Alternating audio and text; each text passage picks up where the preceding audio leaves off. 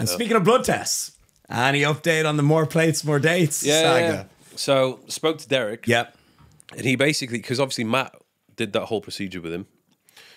And I really don't know how beneficial it was for him because he did it all, basically proved, hey, I'm natural. And still like half the people in the audience like, you're not natural. It's like, what more does he have to do? People will just refuse to believe it no matter what. So I spoke to Derek and I was like, I want to do the same thing. Obviously, I'm based in Dubai. Can it be done? And he was like, well, he has no contacts in Dubai. The federations and the authorities and everybody he used, they're not out in Dubai. It's very different. Yeah. So if I wanted to do the same thing that Matt did, I would have to go to the UK for at least 6 months. God forbid. Yeah, so I need to be there for at least 6 months to be randomly tested. Because it needs to be a long enough period of time.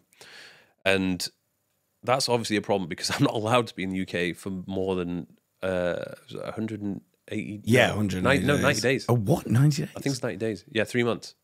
3 months max, yeah. Yeah. So that's a problem. And then that's just assuming that he would want to do it. Because, I mean, he's now busier than ever with his supplement company. Yeah, I think he's hardly even uploaded in the last while. Like, why does he give a fuck? Yeah, exactly, yeah. So, it's I mean, we'll see. But I think again, it's one of those things that I could do. I always watch, like, you know, like Simeon Panda and other people who've done all these things to try and prove they're natural. And they end up getting more hate than anything. So I'd rather not make it like a big topic and a big deal. Yeah.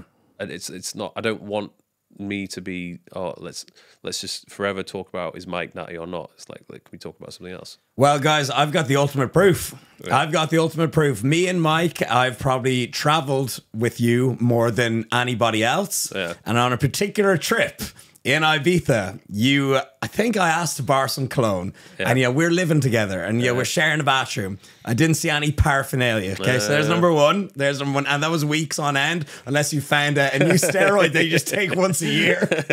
And then another one was me and Mike were coming out of DC-10. It was about 6 in the morning. Both of us off our head. And I started like, yo, Mike, be honest. Having a real heart to heart. Having a heart to heart. Are you nutty? And he is. There's no way I could pick up on it. There's no way you can lie in those situations. Yeah. They're those situations of when you are just connected on a spiritual level. Yeah. So no, I believe you. And again, you would just see it when we're living together for like weeks on end in Ibiza or whatever. Do you know what's mad now though? Because there are still some natural athletes in the fitness industry, but not a lot. No, but there actually is. You know, so these guys who, I mean, obviously they're very lucky with their genetics, but they don't want to take anything. They say, look, I'm natural. I haven't taken anything.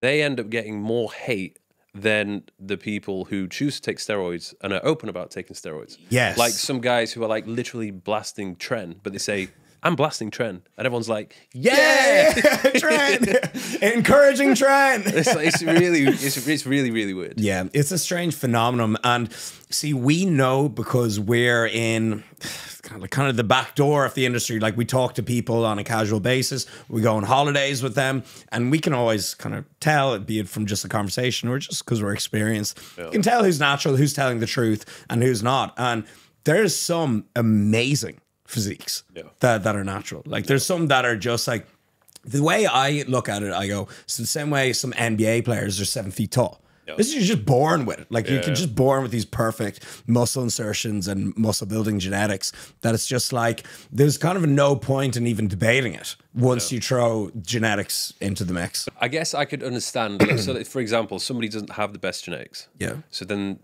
they've been training for a while. Maybe they want to hop on some stuff as well. And they look better. They see somebody else who is literally just like an absolute specimen. Yeah. They would just naturally assume, okay, well, yeah, they're taking something. Like, I don't look like that, so they have to be taking something. Yeah. Like, I think a lot of people underestimate what the human body is actually capable of. Yeah. And there are some freaks out there. But there's also a lot of people who do take stuff. Oh, yeah, of course. Yeah. Like there's a huge amount, but there's still a huge amount of amazing natural physique. So I would say, like, don't let it discourage you. Do your best. Put in your 10 years first and then decide what you want to do after those 10 years. Yeah.